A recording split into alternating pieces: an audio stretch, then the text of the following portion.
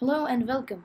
In this video, we are going to be editing our script and adding the slip threshold that we talked about, and some Wheel Collider settings.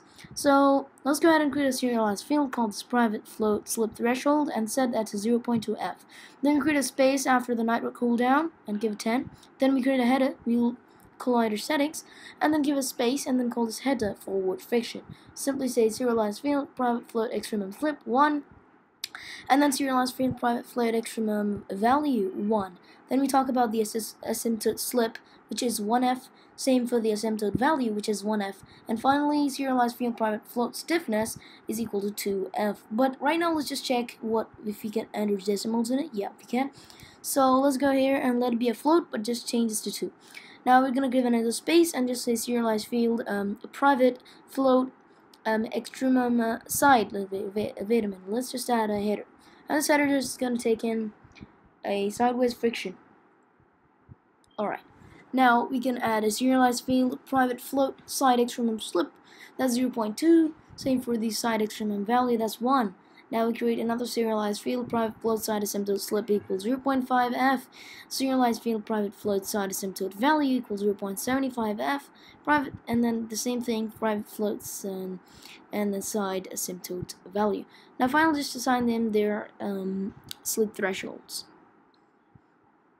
and then these values too. Side asymptote value, and now this one is side stiffness. Okay, so kind of we're done now almost. Yeah, kind of, but okay, so let's go back to Unity, and in this you can see how we have our variables in there. Now let's just show you, we have imported one more package called Sample Racer, and let me just search for it. Sample Racer, here it is, Sample Racer environment pack. This package uses iTween for the menu, but who cares about menu? You just want the environment. Whenever you search for iTween, you get the easy animation system for Unity, you can see. Yeah. But whatever, we don't want this. Just showing you that there's an iTween path. No, there's this multipath, but not path itself. So let's just go back to Slam and this iTween path, but that just give the error. Who cares? There's somebody saying yikes, but who cares? And we just import this inside. Now let me just think about to see what happens.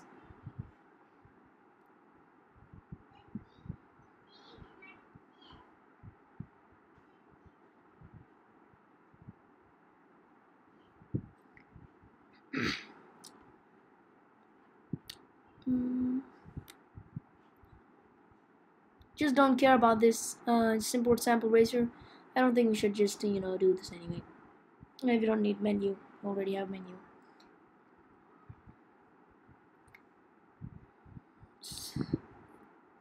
Well, the errors are actually 2 errors. That's coming from iTween Multipath himself. That's so funny. But who cares about these multipaths and these iTweens and whatever they are? If you just want these environments, so you can see how they've given so many scenes: airport, desert, arena, garage, Misk, stadium, skyboxes, UI, sorry. And then you just need to gently just check the animations that they gave us. That's not working. Not able to drag a single object in there. With the animator, maybe. Whatever. We don't need these anyway. So sure. Now because these has a garage here called garage, we can easily use this. So let's drag this garage prefab. Well, that looks way better than anything. Any garage I seem to. Such you can see that the garage position is not at the right position. Let me just position the garage. Make sure not to move the car itself, otherwise it's gonna become bad. Yeah, everything looks fine. It looks much better than the thing.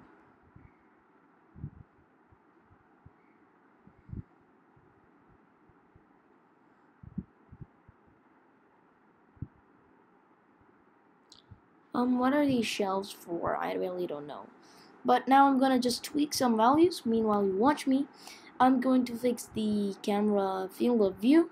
Then I'm going to fix camera going through objects and making the garage look much better with scaled sizes. So I'm just gonna stay for a bit. I'll stay quiet for a bit right now. Meanwhile, you can see me how I do it.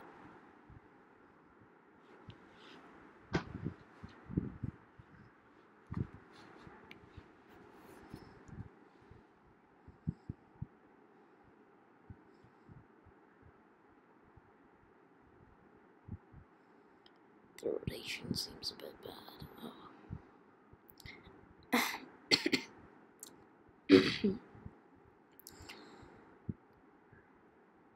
Let's just try scaling the size of this thing. Okay, now let me play the game. And okay, soul clipping. Just need to scale this a bit more bigger, but let me try changing some things. Like maybe move the garage position. Well, that didn't work perfect like I expected. So let me just change the size maybe to 1.7. Something about that. Now I must make sure that the camera doesn't go through anything.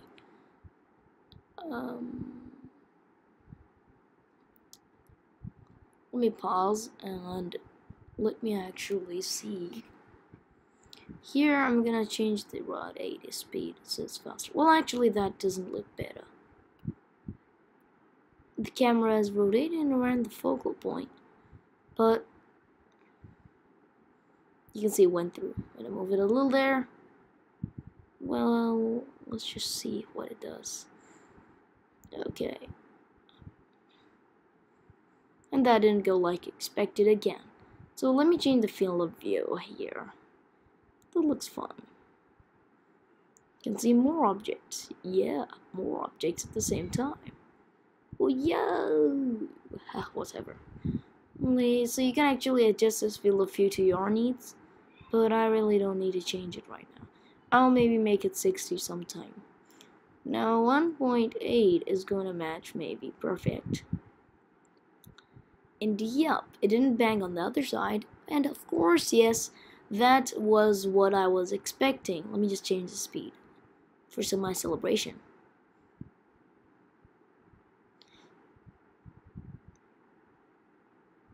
You can also make it really slow if you want, but who cares about that? Now back into the main camera, let's change the FOV to 50.